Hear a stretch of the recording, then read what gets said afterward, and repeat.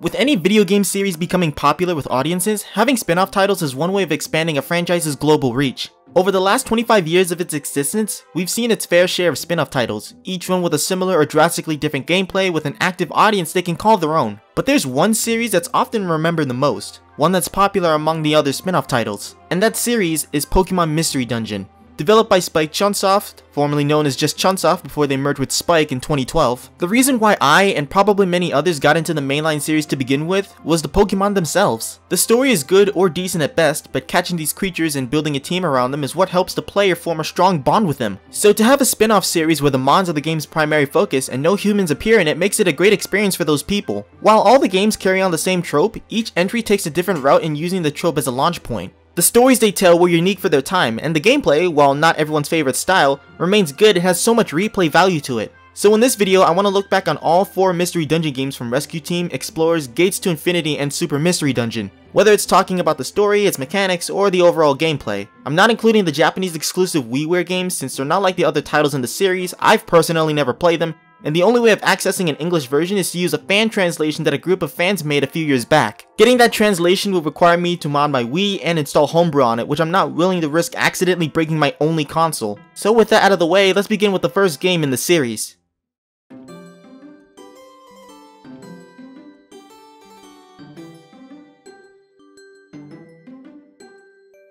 Being the first game released in the series, Red and Blue Rescue Team for the Game Boy Advance and Nintendo DS was first released in 2005 in Japan, and North America a year later. And in my opinion, this game is the weakest but also difficult entry, mostly because it's fundamentally flawed with how inconvenient it was at the time, having issues that later installments would fix and expand upon. These games are based on a classic roguelike game, with the player navigating a party through a randomly generated dungeon with their Pokemon team. Every movement and action is turn-based, where the player can use basic attacks, Pokemon moves, and items. This kind of gameplay is a mixed bag among the community. Some people enjoy it for how much replay value it has, while others dislike it for how repetitive and boring it can be. I fall in the middle of the argument where I enjoy it for what it is, but I'm also not extremely obsessed with it. In this case, people aren't playing Pokemon Mystery Dungeon for its gameplay, we're mostly here for the story. Nowadays, the plot for Rescue Team is as basic as a bar of soap, and future entries would tell better plots overall. Still, when this game was released back then, it was unheard of that a Pokemon game could tackle topics such as being a fugitive and forgiveness of past sins, among many others. Upon starting a new game, you're greeted with a personality quiz you must take. The questions themselves are the standard ones that most people would be asked for. After answering the questions and choosing a gender, you'll be assigned to a type that describes you best, and depending on your type will determine which Pokemon you'll play as. Instead of a 10-year-old human kid who sets off on a journey across the region to collect 8 gym badges, stop the evil organization, beat the Elite Four, and become champion, you're a human who one day wakes up in an unfamiliar world, is turned into a Pokemon, and has amnesia. Your partner finds you unconscious in a place called Tiny Woods, and upon giving each other your respective names, a Butterfree flies through begging for help as her baby Caterpie is lost within a cavern and isn't able to get out by herself. Once you've finished the tutorial dungeon, you and your partner find the lost Caterpie and bring her back to her mother safely, where you are rewarded with valuable items and some money. Your partner asks you to follow them and they bring you to your very own base, where it serves as a hub world and you can save your progress inside the little hut. I won't spoil what happens after the two of you form an exploration team and begin your real journey. The story becomes more interesting as time goes on. It establishes elements and characters that would make the player feel invested the more they play the game, and despite the main campaign being short, it doesn't overstay its welcome and ties nearly everything together by the end of it. Only one key component within the story does get its resolution in the post-game. If you're someone who's played the original GBA/DS release or the Nintendo Switch remake of Rescue Team, then you know. In the end, PMD1 serves as a decent starting point for the series. The story may not be amazing nowadays, but it gives you a good taste of what's to come in future installments while making you feel the weight of the impending doom later on with good writing for its time. The characters are amazing with the dialogue to accompany them, the amazing soundtrack to boot, and gameplay that can be a mixed bag but fun enough to give you determination to see through the end.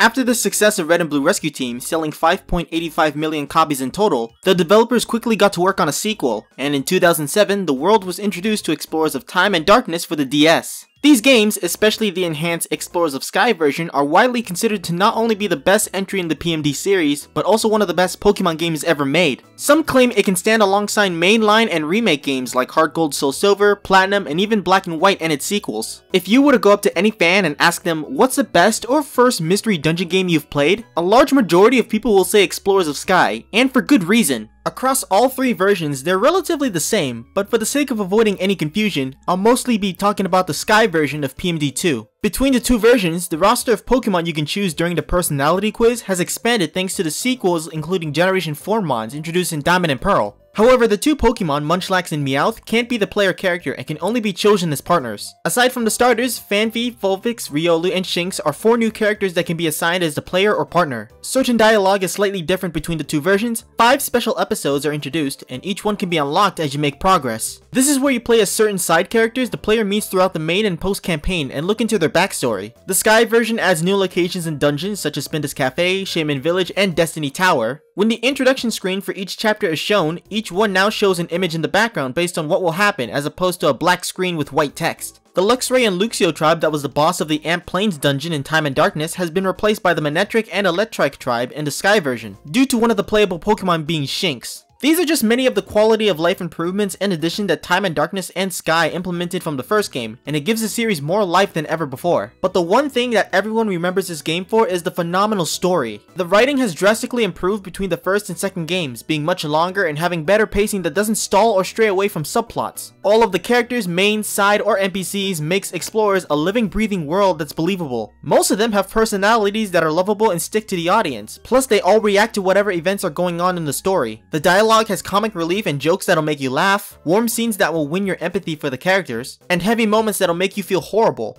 The story begins with a cutscene where the player winds up unconscious on a beach due to a time-traveling accident, causing them to nearly lose their memories and becoming a Pokemon. Meanwhile, the partner is nervous about joining Wigglytuff's guild, a local exploration club, and gives up early. Walking along the beach, the partner encounters the player and informs them on their circumstance. The relic fragment the partner has been holding onto is then stolen by a Zubat and Koffing, 2 Pokemon who were eavesdropping the partner earlier. After venturing into the game's tutorial dungeon, Beach Cave, and retrieving the fragment from the thieves, the partner explains their motivation for joining the guild. It's revealed that they love legends and lore, and their life's dream is to find the secret of their personal treasure. The partner, reinvigorated by the player's courage, resolves to join the guild as a new team with the player. Due to them having severe memory loss that erases everything from their past life except their name and the knowledge that they were once a human, they agree as a way to piece together who they were. From there, the story focuses on the 2 newly recruited guild members as they explore many dungeons, help innocent Pokemon in need, meet many characters good and bad, and slowly uncover the truth behind the player's amnesia and the partner's relic fragment, all while saving the world from a permanent paralysis future from occurring. Explorers is everything that Rescue Team establishes, cranked up to 11. Everything from the story, characters, gameplay, quality of life improvements, and the soundtrack makes this game well beloved by everybody in the PMD community. So much so that a lot of fan art and fanfictions you can find online are based around Explorers of Sky. I highly recommend anyone who's never played Mystery Dungeon to give all 4 of these games a try, especially this one. You won't regret it.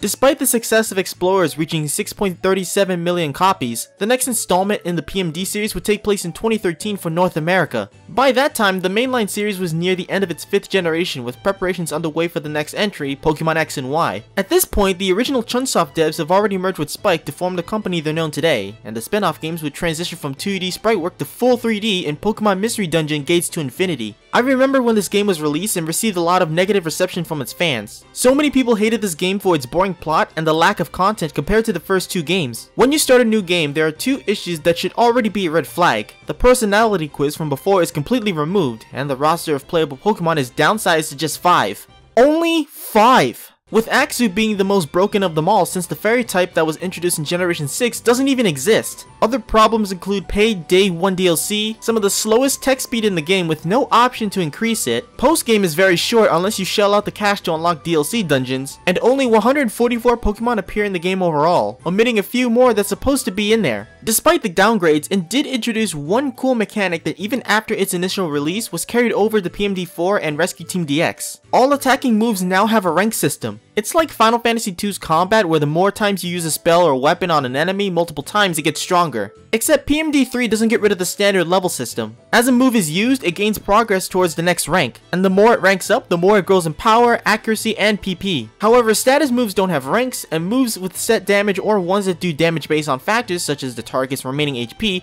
can rank up but won't increase in power. Finally, one new feature that's exclusive to Gates to Infinity is the concept of Magna Gates. During the main story, Espeon and Umbreon are two characters you meet that have these cards called Ender cards that can summon any dungeon you and your partner Pokemon can venture through. They utilize the power of ley lines to open up a dungeon as a means of transportation or entrance. By using different combinations of crafted Enter cards, they change the flow of ley lines to enforce them into new patterns. By taking advantage of the 3DS's AR functions and aiming the camera towards different round objects, it transforms them into a Magna Gate, leaving an infinite labyrinth of dungeons to be explored. These round objects can be literally anything from a cup, a circle that's formed by your hand, or if you're one of those degenerates, a person's anus. Any round circle counts. As for the plot, it's not as bad as I remember. I love how it manages to give the spotlight to most of the side characters rather than focusing on the player and partner Pokemon. But it does have a bad habit of bringing in unique plot ideas and elements, only for the game to forget about it when they even have the chance to show their full potential. The biggest example is the partner's paradise. Upon the player entering the Pokemon world by falling out of the sky Kingdom Hearts style, they somehow survive and meet their partner.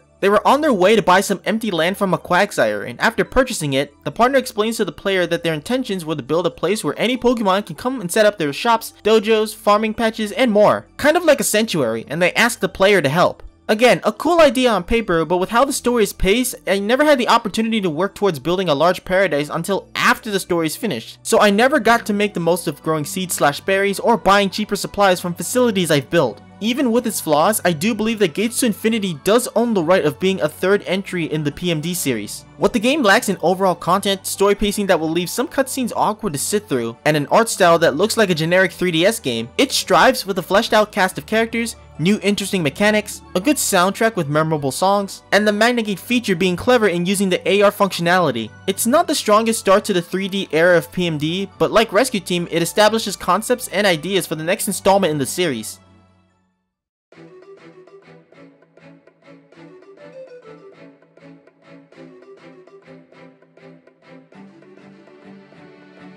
Gates to Infinity was only able to sell 1.31 million copies in its lifetime. The game turned out poorly among its fanbase, and the series wouldn't get another entry until 2015. This time, Spike Chunsoft was determined to set things right and make it up to the fans by releasing Super Mystery Dungeon. Being released during the 6th generation of the mainline series, Super not only brought back many features that were omitted from Gates, such as the belly mechanic, the deposit box, and party size limitations for certain Pokemon, but included more that made their debut in this game. Some of the most standout features worth mentioning are the personality quiz making a return. But this time, if your type gives you a Pokemon you don't want to play as, you now have the option to change to a different one without resetting the game to do the quiz all over again. Alliances are a team attack that warps all party members to surround an enemy Pokemon, then unleashes a simultaneous attack. These attacks ignore ineffective type matchups but also depletes your belly meter, similar to Link moves in Explorers and Rescue Team. The Connection Orb is an item that displays all Pokemon that the player has met over the course of their playthrough. Unlike previous games, enemies in dungeons do not join your party after being defeated. Instead, they become connected by completing mission requests. These requests are then displayed in the orb, which replaces the bulletin board as the interface for taking jobs. Some Pokemon may become connected simply by speaking to them in the hub worlds or at a certain point in the main campaign. Looplets and the Ember system is another feature exclusive to Super Mystery Dungeon. Do any of you Final Fantasy XIV nerds out there love your materials and how they give you certain buffs during gameplay? Well, here's that, but simplified for Pokemon fans. Looplets are a held item that is capable of greatly enhancing a Pokemon's natural abilities. Each kind of looplet has a number of slots, each of which can be filled with any emerald the party finds in a dungeon. These gems are this game's materia, and they can give a Pokemon beneficial effects while traveling through a dungeon when equipped. There are 71 different types of emeralds, each one giving you a different effect. From one that restores your HP when defeating an enemy, to another making you immune to warping or being blown away, and another where it makes it easier to dodge attacks in a pinch, etc. Once the leader enters a room with an emerald in it, a countdown will appear over it that decreases at the end of each turn. And if an emerald is not picked up before the countdown reaches a 0, it will shatter into dust that covers nearby floor tiles. If dust is collected from 20 tiles, a new emerald will form. Finally, when you finish a dungeon, any emeralds the party has will disappear from everyone's looplets to avoid bulldozing your way to the end of the main story. So if you liked a certain emerald you found in the dungeon, then kiss that shit goodbye because they won't feel so good once it's over. PMD4's main story is mostly split between two parts. The first half takes place in Serene Village, a location where the player meets their partner, while the second half takes place in Lively Town.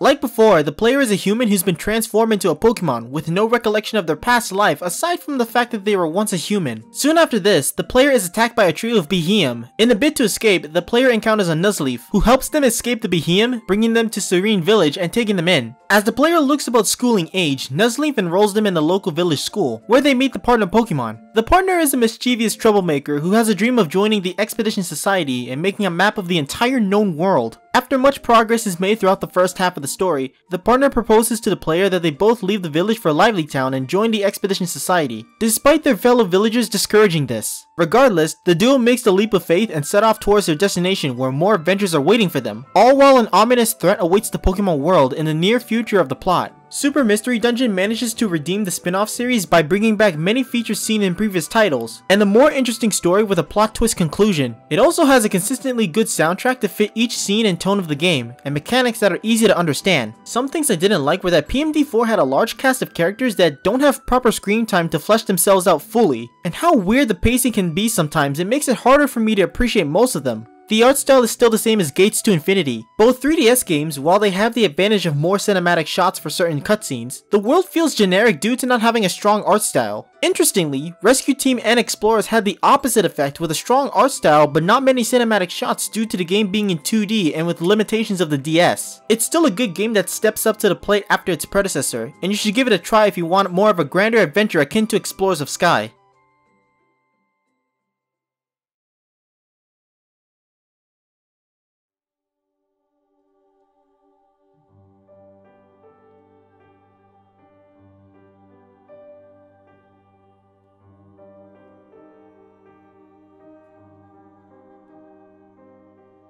Growing up, this series meant a lot to me and other players within the community.